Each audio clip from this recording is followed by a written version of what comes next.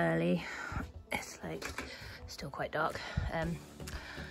We've just come to do the horses and get their feeds ready and stuff and feed them and then get on the road to Somerset. No, not Somerset, Devon.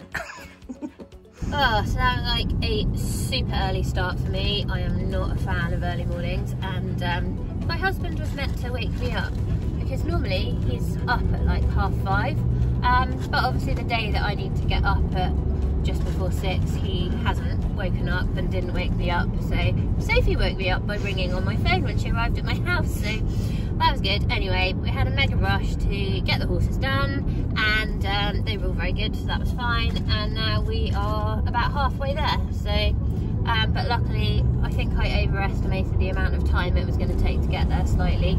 So we're making good time, and hopefully we'll be there a bit earlier than planned. I forgot to say, actually, we're going to Taylor Bradshaw's for some dressage lessons, so that is the purpose of this early morning start.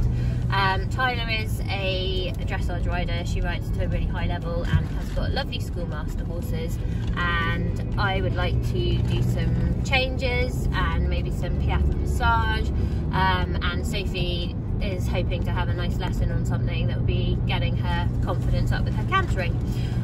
So yeah, that's where we're off to. So I'm really looking forward to it. It's going to be fun.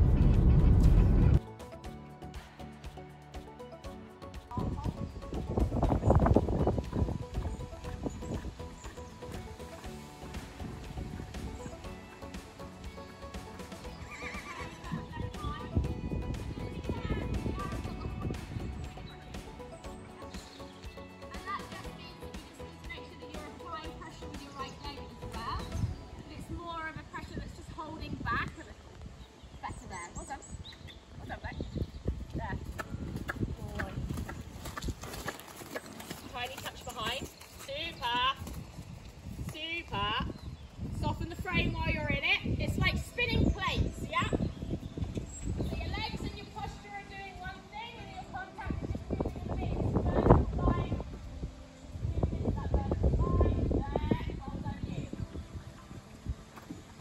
Soften, move the frame a little bit, not just sliding it to the left. Half on right and move into left flexion, half on. There, feel it? So you got that very clear release now.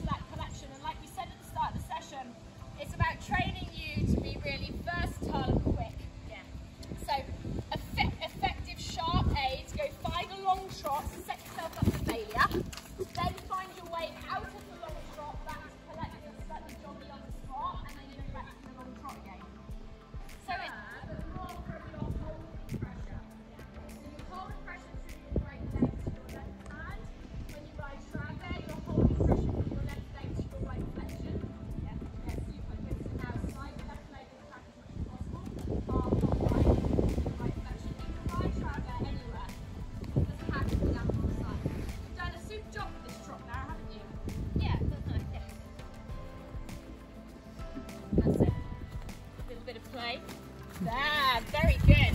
Oh, you're finding that nicely, aren't you? Yeah. And then back into the shoulder in. Press with your right leg, half halt left. Super.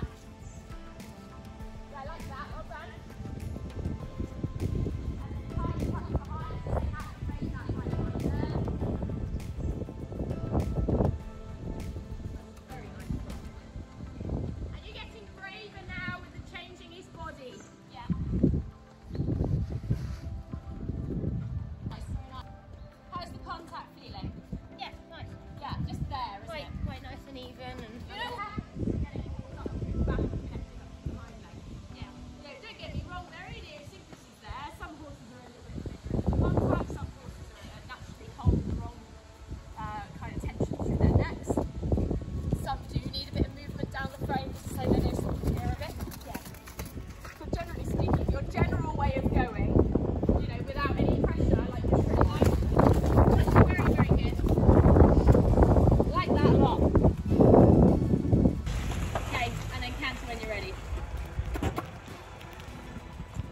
super.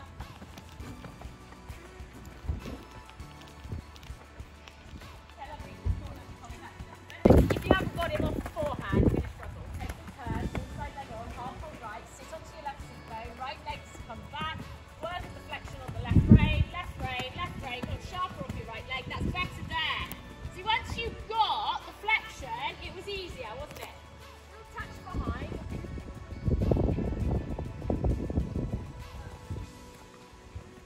Inside leg on, half off. Okay, come back off the centre line.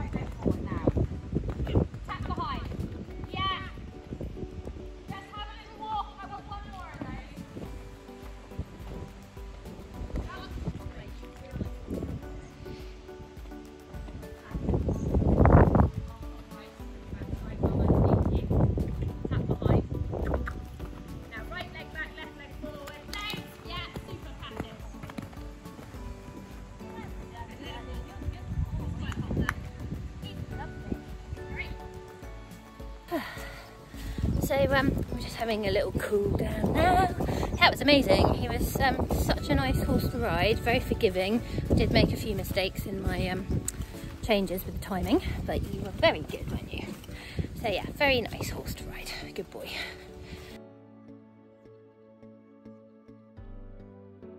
So Sophie's now on her horse that she's riding. I think he's called Sancho.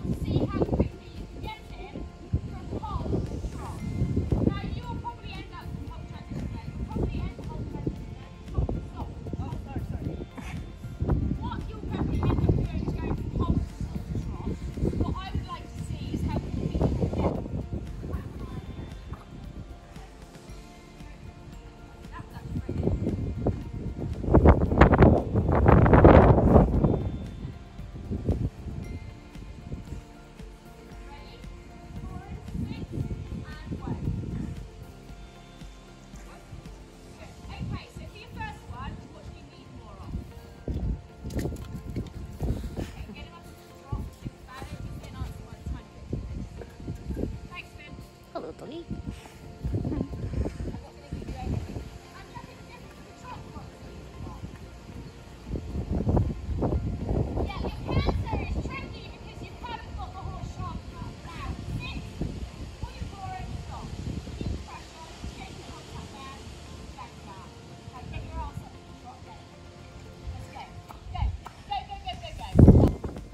Loads better, wasn't it? You just need someone to keep your ass on it. Yeah. To give you the confidence to do it.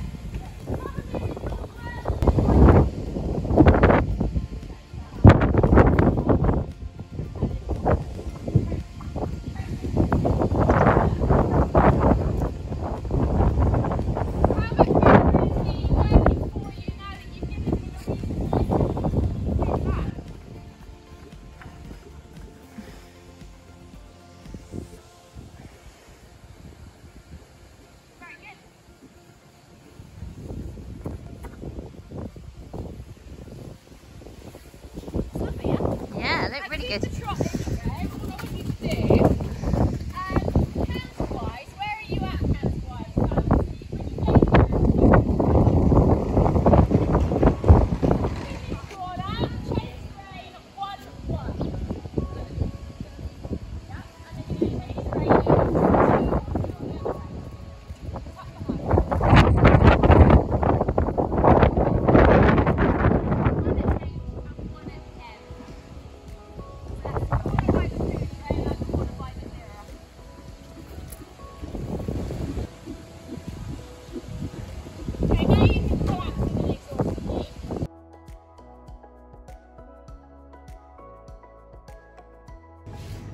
Another stop off at Greendale's. It's a bit of a detour, but it's so nice in here. Really love all these seeds. They're really lovely packaging. So yeah, and they've got lots of nice Christmas things in now as well. Lots of lovely candles and things. So yes, filled up on lovely vinegar as well. They've got lovely balsamic vinegars with different flavourings of fruits and dates and bacon, and yeah, so it's really definitely worth a trip here if you ever are passing Greendale Farm Shop.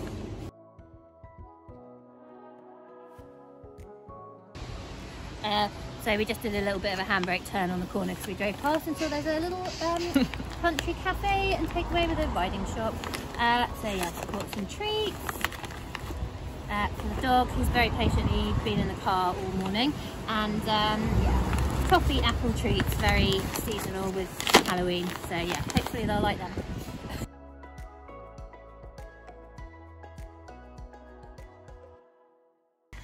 So it's really windy and horrible, but we have just decided to have a quick pit stop at Pittards, which is, I think, a leather manufacturer.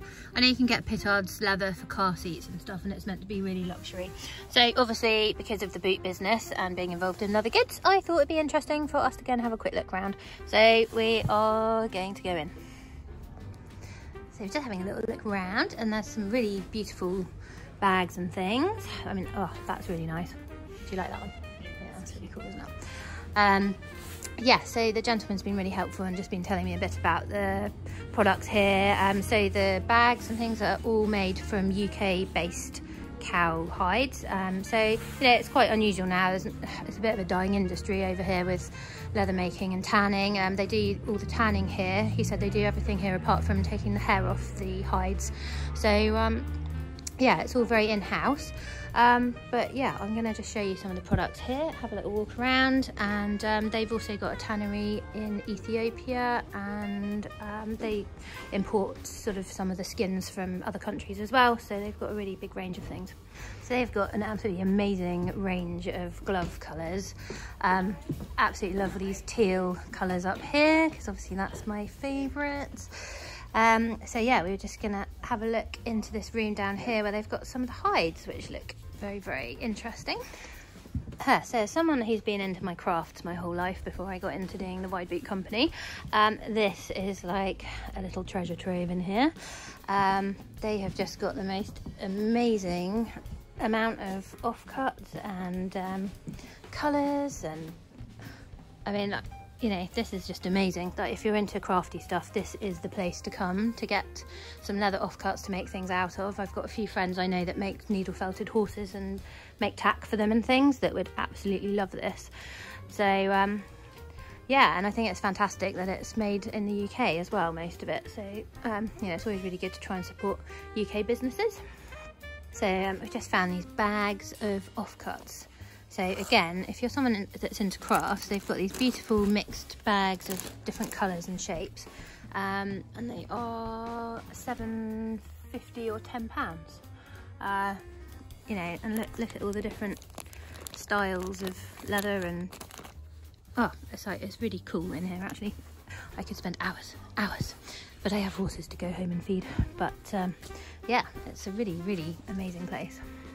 So I found a little bundle here which has got quite a few of my company colours in it, so I'm gonna maybe have a go at making myself some spur guards to just go inside my spurs.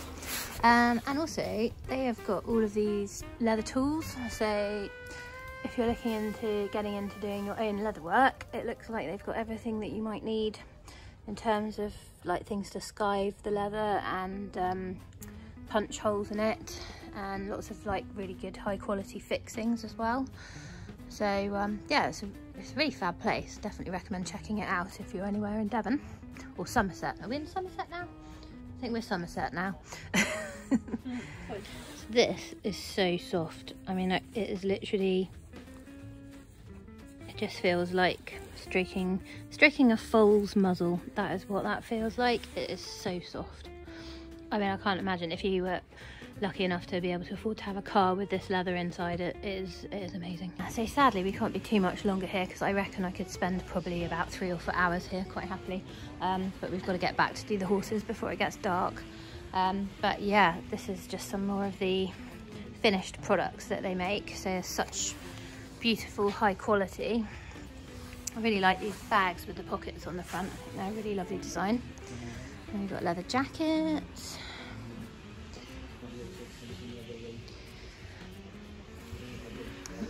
Gloves. I mean, like literally you could get any colour of gloves to go with any outfit, I reckon. And then, oh, these are nice, these little jewellery boxes as well. So yeah.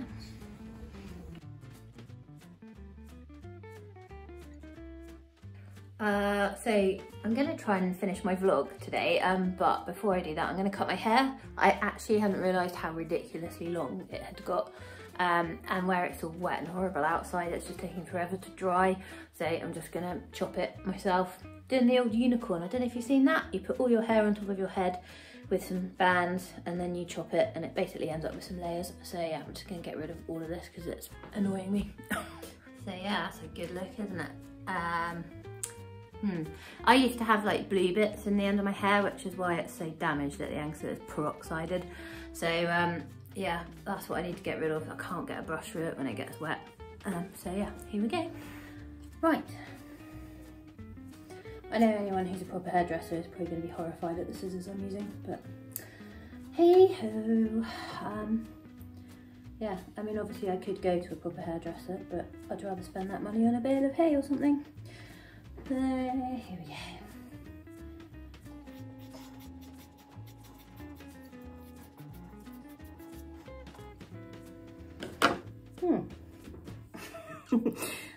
Yeah, could make a nice like makeup brush or something out of that. Beautiful. Okay, so let's see what's happened. This might be very short now. Oh no. So that's not too bad. It needs a good wash, but yeah, that's definitely sorted out a little bit of the ridiculous volume that was there. This like gets really sweaty and horrible when you're riding as well, when it's so thick. Okay, so I still seem to have a couple of little bits of bleached, but anyway, that'll do. you know, at some point I may do something with my fringe, but in the winter, don't you find like when you're trying to poo pick and stuff, it's really annoying having a fringe. So I'm gonna just keep it long. I know it's not the most flattering hairstyle, but it keeps it back when I'm trying to do stuff outside when it's windy and horrible without it getting in my face. Yeah, anyway, there you go, haircut done. So I've done my haircut and I'm feeling a bit less heavy now from that. So yeah, just going back to our trip on Wednesday, we had a really fantastic time going to see Tyler for a lesson. So the things we wanted to get out of it, Sophie was hoping to ride something that she could be a bit more confident on with her cantering. She rides Attia, my ex-race horse at the moment, and Attia is a little bit arthritic and she's very on the forehand. She's always been very downhill, so for learning to canter on, and with the fact I don't have a school at home, it's difficult to get going with that for Sophie. So she wanted to have a ride on something that was going to be a bit more forward and in a school environment. And for me, I was looking to practice my changes because I'm getting to the point with Elf now. His canter work's getting really good and it's more balanced and he's stronger, so I think we're ready to start looking at maybe putting some changes in soon. So I wanted to practice on something that knew how to do them well so that I could learn how to ride them more effectively. So yeah, we had such a nice time on the horses. The horse I rode, Boss, he is a Lusitano cross warm blood. He's got a broken ear because he's had a bit of a checkered past in Spain before he came over to the UK. But Tyler's reschooled him beautifully and I felt very safe and happy on him. He really looked after me and was very forgiving of any mistakes that I made, because, you know, sometimes when you're learning changes it's quite difficult to get the timing right. But he, you know, taught me well. If I did it right, he did it right. If I did it wrong, he might change a couple of strides later, but he did it. But, you know, it helped me learn the timing and get it right. So he was a great schoolmaster. And just to go back to Tyler, she's a really good instructor. I really liked her approach, the way she teaches. She's come from a very, very normal background and worked her way up in dressage. So she's quite direct with the way she teaches, but I like that. I don't want somebody who's just going to go, oh, well done, that's great, that's great. You know, I want somebody that goes, no, that was a bit rubbish, do it again, do it like this, and, you know, teach you how to ride properly, because otherwise what's the point? You know, you're not going to learn from somebody just telling you you're doing things well when you're not really. So yeah, and then when I did something right and she praised me, I was like, yes, you know, now I feel really good because I actually know that's genuine praise. So yeah, really, really enjoyed it. If you get the chance to go and have a lesson with Tyler, I'd highly recommend it. There's a very good podcast on Spotify that's by Teal Anthony, I think her name is. She interviewed Tyler and it's a very interesting podcast about how she went from, you know, a very, very basic, quite broken home in her early childhood and has gone up through the ranks and is now competing, you know, up there with the best of them. So it's very inspiring. If you're somebody like me who slogs around in a wet field with your horse and doesn't have a lot of facilities, you know, I definitely recommend having a listen to that. And then just to move on to the trip to Pittards. So because I run the Wide Boot company, I deal with a lot of leather products. So it was just on the way through really. And I said to Sophie, oh, you know, do you fancy popping in on the way back if we've got time? So yeah, and we were really glad we did. It was a really lovely sort of outlet shop. So they've got some lovely products in there that you would have seen on the video. And if you're somebody like me who likes crafty things, then definitely check it out. So much in there. And I'm really glad I asked if I could have permission to just do some vlog posts and videos in there. And the manager came down just to see what I was asking to do. And he was so helpful and friendly and told us all about the company. And they've got like 30 people working there, and just about the processes and all the products they do, where they come from. So I'm really glad we stopped and made the effort to have a conversation with them. I'm definitely gonna get in contact with them as well, because it's always good to have contacts in the UK. I'd love to be able to make some products in the UK rather than importing from abroad. So yeah, watch this space, let's see what happens. But anyway, I really hope you enjoyed the blog, and that yeah, you enjoyed coming along on our little trip to Tyler's and seeing how we got on.